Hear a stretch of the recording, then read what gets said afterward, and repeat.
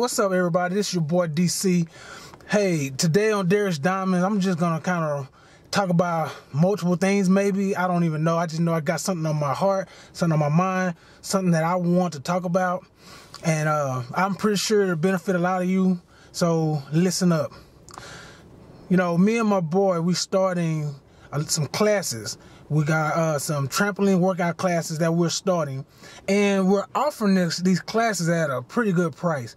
But it's amazing to me how broke-minded people will come to you and then try to get you to change something that you believe in so strongly because they are like simple-minded. They're average-minded. They don't have like great thoughts on their head. So as soon as you start telling them something about what you have and what you're offering, what you're doing, they want to come back and try to tell you what you're doing wrong.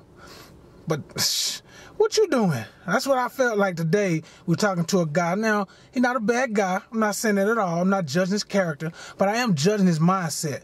I'm judging the fact that this dude don't know what it takes to run the business that we run it. He don't know what it takes. He hasn't seen the hours that we spent on the computer. He hasn't seen the hours that we spent designing, thinking, planning. This is not just what we did today, what we did a week ago. This is what we have been planning for months, for years. So for a broke-minded, and that's what I call them, broke-minded people trying to tell great-minded people that they shouldn't be great because they're average thinking. Look, if you have something you believe in, you go for it. Do not express and share your dreams with negative people. Once you start talking to somebody about something you believe in with all your heart, and they start telling you why you can't do something, get the hell out their face. Do not listen to them, because these people, and again, I'm not judging their character. I'm not judging them as people. I'm only talking about from the standpoint of chasing goals and dreams. Don't share it with these people. Move on. You only share greatness with great-minded people, because when you do, great-minded people will encourage you. They will push you to go further. They will motivate you at times when you don't feel like you have it in you. That's what great-minded people do. Broke-minded people, average-minded people, everyday sitting around doing nothing people, they're going to always try to put their fears off on you.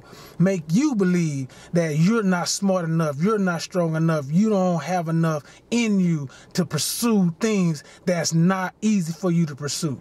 So today, that's what I kind of want to talk about. That for the main part is, you have a dream, go for it. If you want to tie that to fitness, I also know clients that I train, and they'll tell me as soon as they start working out, or they say they want to work out, and they share it with their friends who most of the time are out of shape themselves, they'll tell them, oh, I'm going to start working out. I have a trainer. First thing a person tells them is, oh, why are you working out? You don't need to work out. How they going to tell you not to work out? They don't know what you think. They don't know what you feel. If you feel like you need to work out, then you need to work out. Don't let somebody come along because they want to sit around and do nothing and they're satisfied with their bodies, whether they're in shape or not, and then tell you not to. That's what I'm talking about. You share your dreams with people who are in your corner. They're in your corner. I'm not going to make this video long. I really want to go deep into that subject, but I'm not, because I want to start keeping these videos a little shorter.